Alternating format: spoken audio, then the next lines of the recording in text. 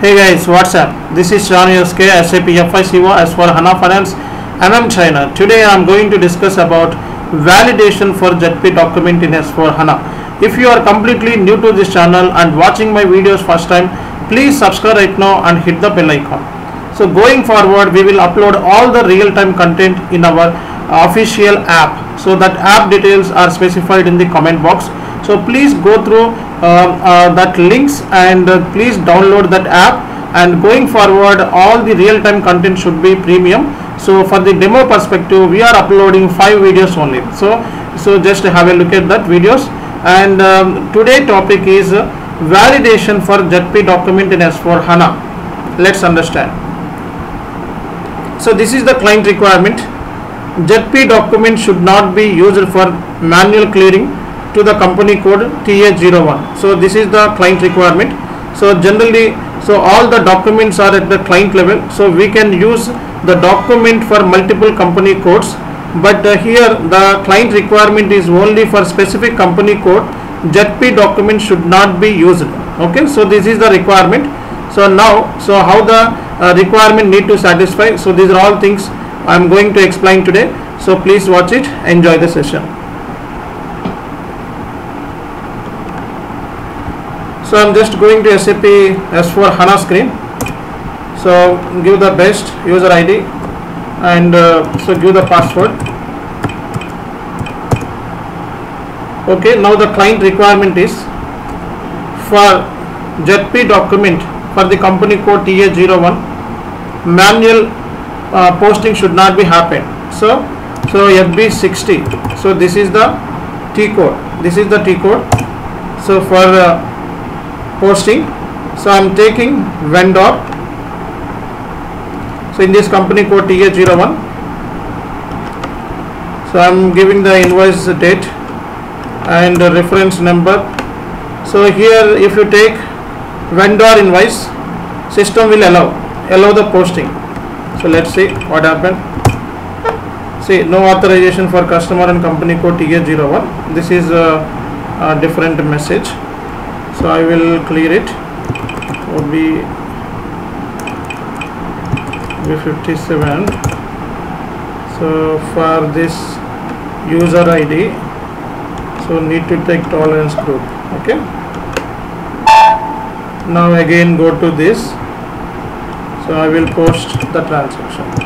FB60. Give the vendor. Give the invoice date. Give the reference. And give the amount. Okay, so if you click, there is no error messages coming. Okay, there is no error message. And if I take so ZP document, so ZP document means what is the description? So here all the description is there.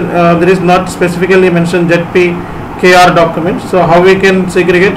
So just to go to OBA7 and just go to position. Type down ZP. So this is payment posting. The description of ZP document is payment posting. Now just go to SAP screen. So check it out. Where is the payment posting? So this is payment posting. This is ZP document. So I am just taking system throwing an error. Okay. So document type ZP not allowed for manual posting. So ZP document should not allowed for manual posting. So this is the this is the validation. So I have done in GBB0. So in the validation concept, I think you might have it. So for validation, the T code is so GGB0. So just go to GGB0. So GGB0. Okay, so now you go to financial accounting. So document header. So here I mentioned here Chanu. So this is document header, and these are all things. Step 1, prerequisites, and check messages. These are all things I configured. So first we need to define the document header. So because I am applying validation for document header ZP only, this is header data. So this is header data. So that is the reason I just created validation for header data only. Okay, so under the header one, under the header Chanu, okay, so I just given validation name, and after that go to step 01. So for FB60 document, so ZP document number range is ZP is mandatory. So this is the thing I have done, and this should not be allowed manual posting. Okay, so prerequisites, here you can see this is the rule I have given. And go to check. Okay, messages. So message number 130.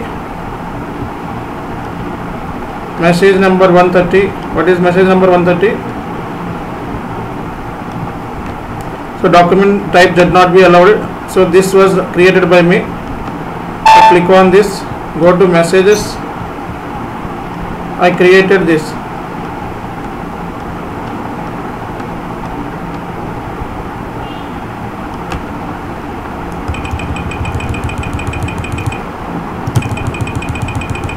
Okay, so I was created message, document type ZP not allowed. Okay, now you will try to post ZP document manually, and definitely you will find this kind of error. So if you click this, so this is the message number also I created. Okay, so if you want to write anything over here, that thing also we can create from message side. Okay, so this is the session. Guys, thank you so much. Have a great day.